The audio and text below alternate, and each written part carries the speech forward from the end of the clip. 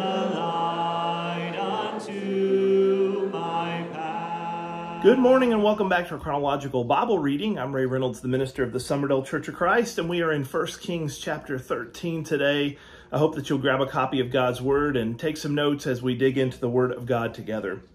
The Bible says, "And behold, a man of God went from Judah to Bethel by the word of the Lord. And Jeroboam stood by the altar to burn incense. Then he cried out against the altar by the word of the Lord and said, O altar, altar, thus says the Lord, behold, a child, Josiah by name, shall be born in the house of David.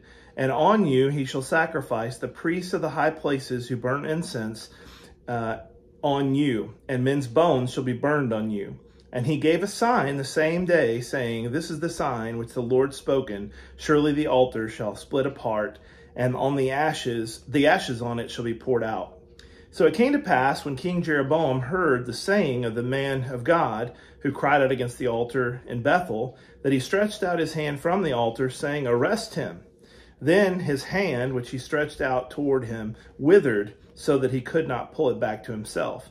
The altar also is split apart, and the ashes poured out on the altar, according to the sign which the man of God had given by the word of the Lord. Then the king answered and said to the man of God, Please entreat the favor of the Lord your God, and pray for me, that my hand may be restored to me. The man of God entreated to the Lord, and the king's hand was restored to him and became as before. Then the king said to the man of God, Come home with me and refresh yourself, and I'll give you a reward. But the man of God said to the king, If you were to give me half your house, I wouldn't go in with you, nor would I eat bread and drink water in this place. For so it commanded me by the word of the Lord, saying, You shall not eat bread, nor drink water, nor return by the same way you came. So he went another way, and did not return by the way he came to Bethel. Now an old prophet dwelt in Bethel, and his sons came to him and told him all the works the man of God had done that day in Bethel. So they also told their father the words which he had spoken to the king. And the father said to them, Which way did he go? For his sons had seen which way the man of God went, who came from Judah. Then he said to his son, Saddle the donkey for me. And they saddled the donkey for him, and he rode on it, and went after the man of God, and found him sitting under an oak. He said to them, Are you the man of God who came from Judah? He said, I am. Then he said to him, Come home with me and eat bread. And he said, I cannot return with you, nor go in with you. Neither can I eat bread, nor drink water with you in this place. For I have been told by the word of the Lord, You shall not eat bread, nor drink water there, nor return by going the way you came. And he said to him, I too am a prophet as you are. And an angel spoke to me by the word of the Lord, saying, Bring him back with you to your house, that he may eat bread and drink water. He was lying to him. So he went back with him and ate bread in his house and drank water. Now it happened, as they sat at the table, the word of the Lord came to the prophet who had brought him back, and he cried out to the man of God who came from Judah, saying, Thus says the Lord, because you have disobeyed the word of the Lord, and have not kept the commandments which the Lord your God commanded you, but you came back, ate bread, and drank water in the place which the Lord said to you, Eat no bread and drink no water, your corpse shall not come to the tomb of your fathers. So it was, after he'd eaten the bread, and after he had drunk, that he saddled his donkey for him, the prophet whom he had brought back. When he was gone, a lion met him on the road and killed him, and his corpse was thrown on the road, and the donkey stood by it. The lion also stood by the corpse, and there men passed by and saw the corpse thrown on the road, and the lion standing by the corpse. Then they went and told it in the city where the old prophet dwelt. Now, when the prophet who had brought him back from the way heard it, he said, Is it the man of God who is disobedient to the word of the Lord? Therefore the Lord has delivered him to the lion, and has torn him and killed him, according to the word of the Lord which he'd spoken to him. And he spoke to his sons, saying, Saddle the donkey for me. So they saddled it. Then he went and found his corpse thrown on the road, and the donkey and the lion standing by the corpse. The lion had not eaten the corpse, nor torn the donkey. And the prophet took up the corpse of the man of God, laid it on the donkey, and brought it back. So the old prophet came to the city to mourn and bury him. Then he laid the corpse in his own tomb, and they mourned over him, saying, Alas, my brother. So it was, after he buried him, that he spoke to his son, saying, When I'm dead, then bury me in the tomb where the man of God is buried. Lie my bones beside his bones. For the saying which he cried out by the word of the Lord against the altar in Bethel, and against all the shrines and all the high places which are in the cities of Samaria, will surely come to pass. After this event, Jeroboam did not turn from his evil way, but again he made priests from every class of people, for every high place, whom he wished, and he consecrated them, and became one of the priests of the high places. And this thing was the sin of the house of Jeroboam, so as to exterminate and destroy it from the face of the earth. At the time Abijah, the son of Jeroboam, became sick, and Jeroboam said to his wife, "Please arise and disguise yourself, that they may not recognize you as the wife of Jeroboam, and go to Shiloh. Indeed, Ahijah the prophet is there, who told me that I would become king over this people. Also, take with you 10 loaves, some cakes, a jar of honey, and go to him, and he will tell you what will become of the child."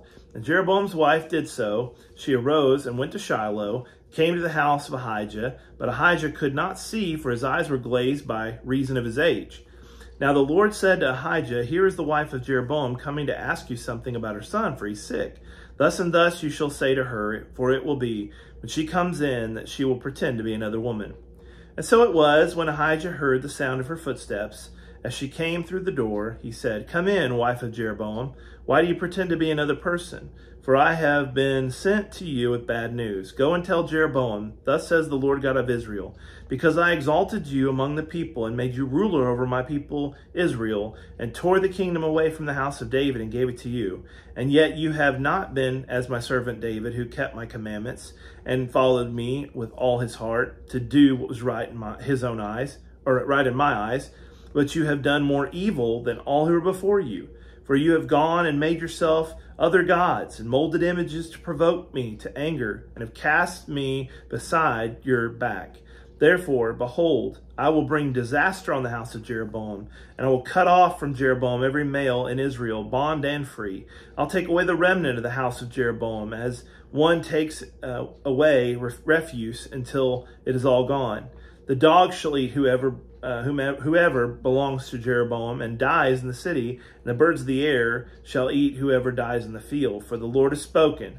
Arise, therefore, go to your own house. When your feet enter the city, the child shall die. And all Israel shall mourn for him and bury him, for he is the only one of Jeroboam who shall come to the grave, because in him there is found something good toward the Lord God of Israel in the house of Jeroboam.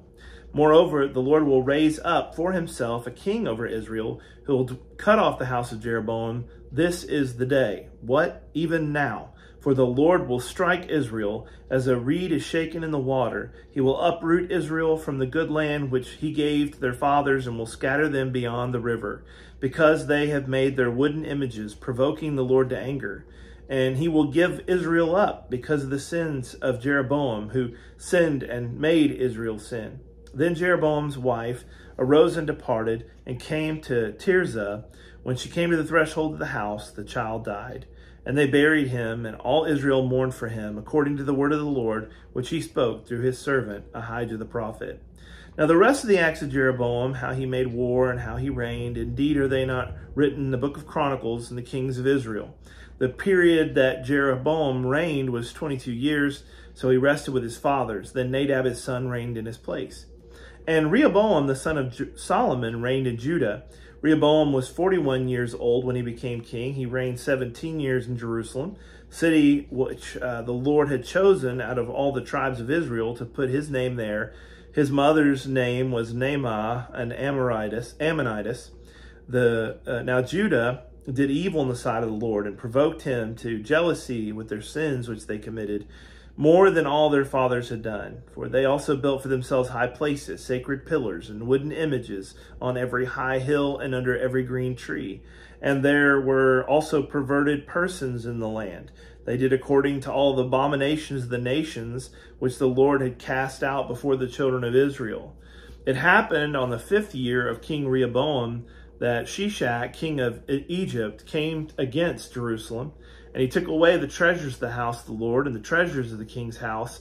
He took away everything. He also took away the gold shields which Solomon had made. Then King Rehoboam made bronze shields in their place, and committed them to the hands of the captains of the guard, who guarded the doorway of the king's house. And whenever the king entered the house of the Lord, the guards carried them Then they brought them back to the guard room.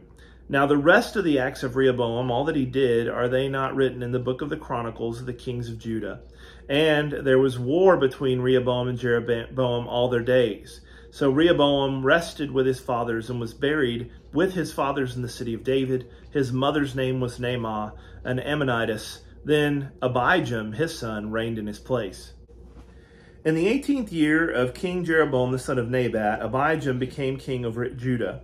He reigned 3 years in Jerusalem. His mother's name was Machek, the granddaughter of Abishalom.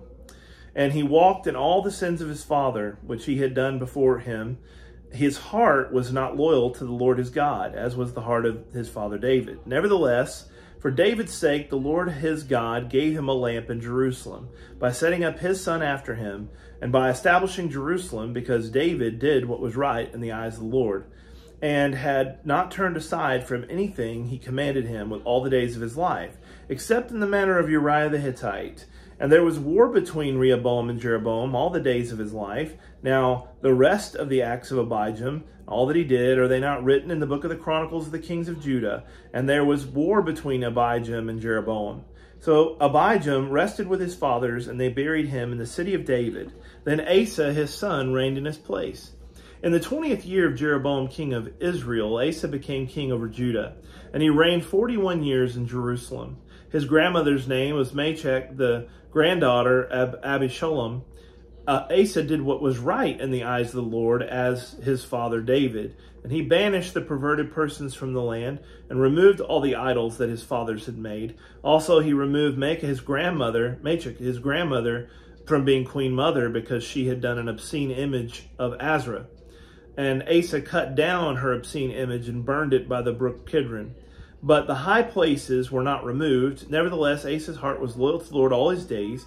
He also brought into the house of the Lord the things which his father had donated or dedicated, and the things which he himself had dedicated, silver and gold utensils.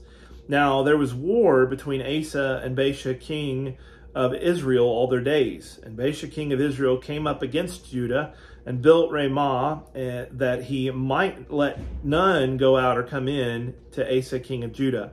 Then Asa took all the silver and gold that was left in the treasuries of the house of the Lord, and the treasuries of the king's house, and delivered them to the hand of his servants. And King Asa sent them to Ben-Hadad, the son of Tibrimon, the son of Hezion, king of Assyria, who dwelt in Damascus, saying, "Let there be a treaty between you and me, as there was between my father and your father. See, I have sent you a present of silver and gold. Come and break your treaty with Baasha king of Israel, so that he will withdraw from me."